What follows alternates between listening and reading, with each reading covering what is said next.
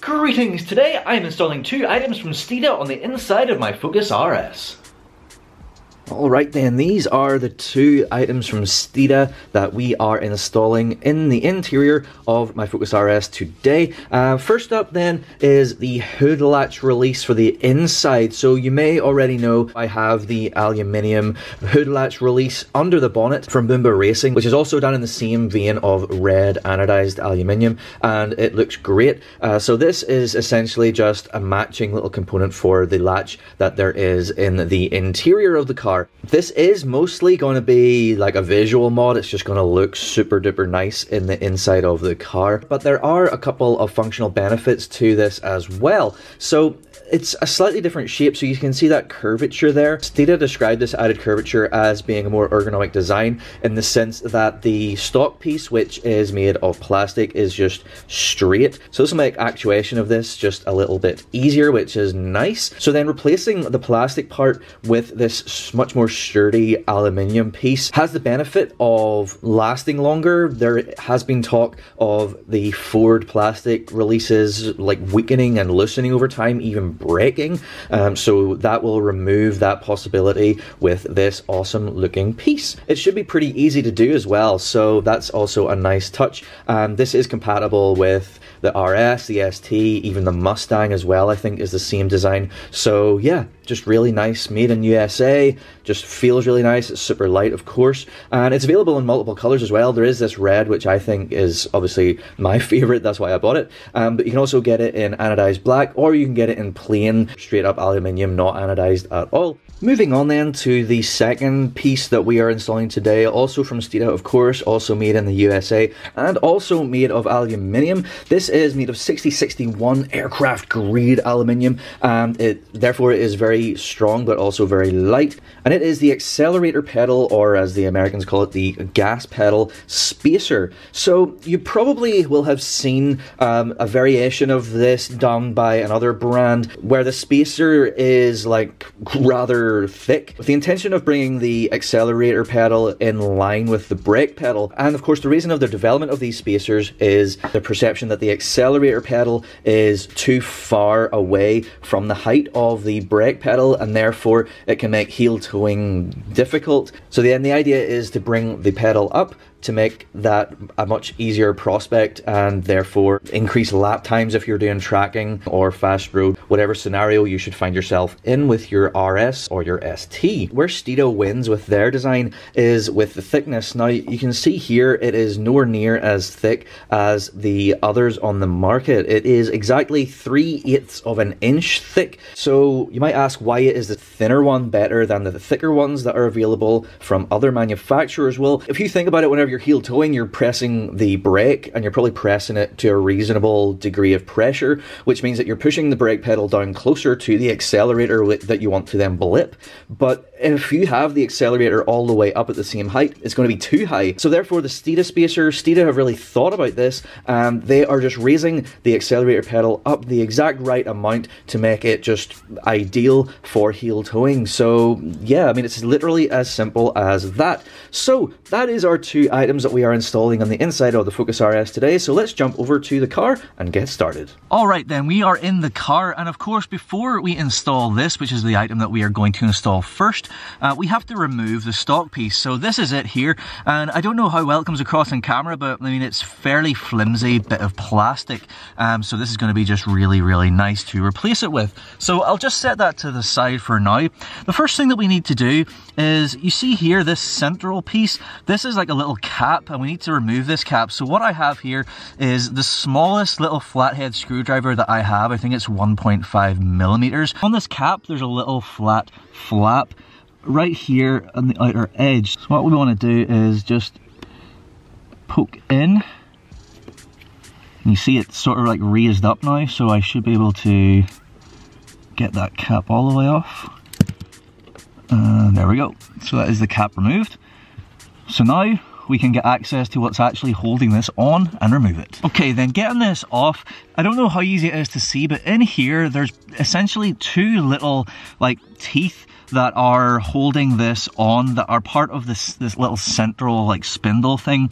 So I've seen it suggested in the past that if you use a 1/4 inch 10mm socket, what you can do is you can fit that in here and you can essentially press both of them at the same time so that they can then release this and this will come off.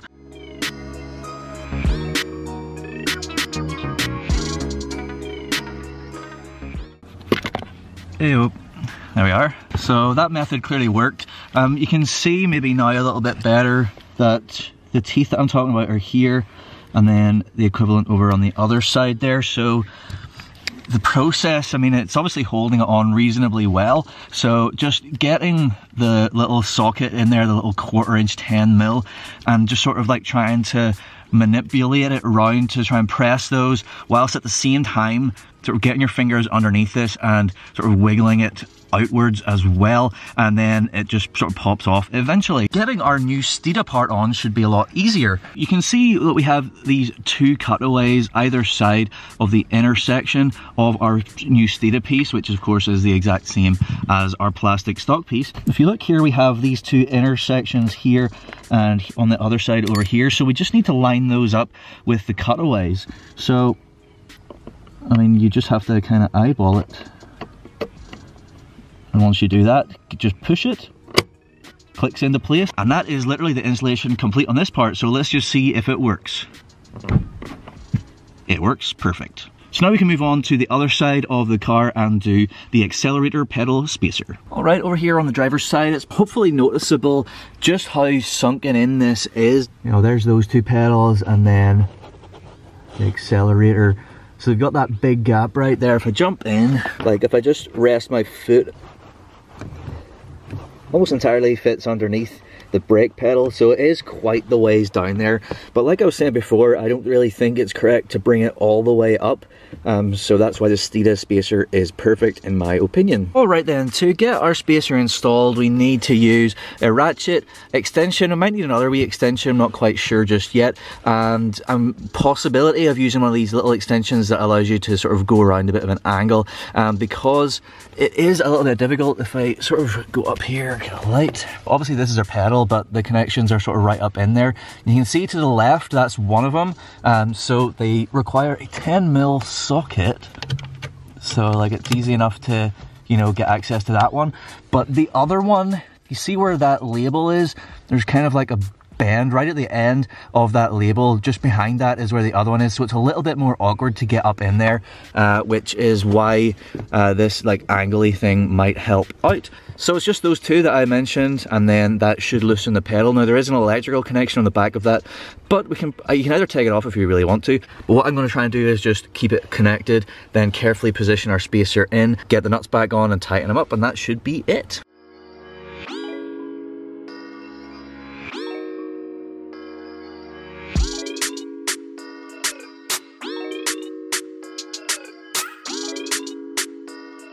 So that's the upper one out. I'm not gonna lie, it was kind of awkward getting up in there, but just a little bit of perseverance and it will come out eventually. All right, and then now we can grab this other one.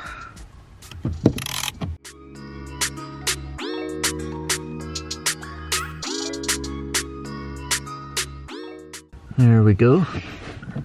So you can see our pedal is totally loose now. Still on the studs, which is fine. Just carefully remove the pedal, get it out of the way, get our spacer up into position, and then get our hardware back in place. Getting them both started by hand first. I've got the two nuts kind of on. I've given that one a reasonable bit of tightening, So now it's just a nice awkward one. So actually I might get a few turns just using my little ratcheting spanner here, because it's slightly easier to get up in there. It's got a reasonable bit of tightness going on there. So then, I mean, really just tighten these down as hard as you can, I would say.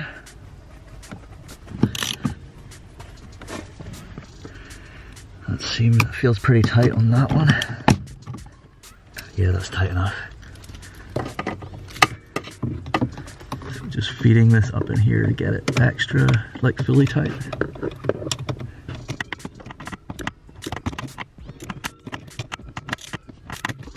Yeah, that ought to do it.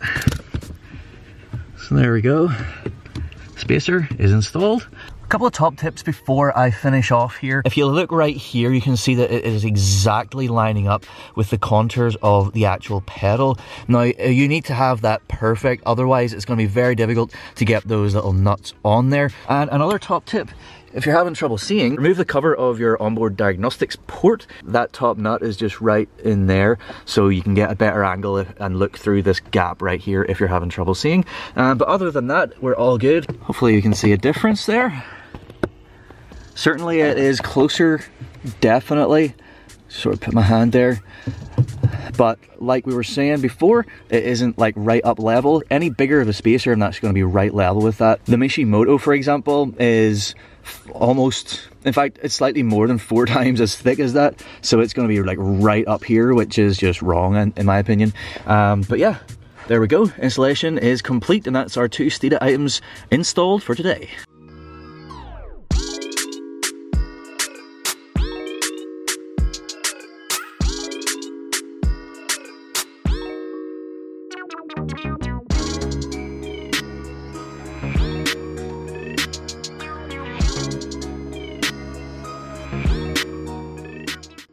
Well, there we go. That is the installation finished of the 2 Steeda parts on the inside of my RS. The hood latch release went on really easy. It was very, very quick and simple to install. The pedal spacer is easy in concept, but a little bit fiddly, especially because you have to get right up in there to that top nut, and then aligning the plate around the edge of the actual bottom of the pedal and the little plate behind it in order to get the nuts on. But once you do that, it's relatively plain sailing and seems like a really great job. So I'm very happy with that. I'm very happy with both of these mods. I do have a couple of other items from Steeda for the future to do, but for now that is it, and I think it's great. So I hope you like that. I hope you like this video. Thank you so much for watching. Please do like, share, and subscribe for more content to come very, very soon. Thank you once again. Goodbye.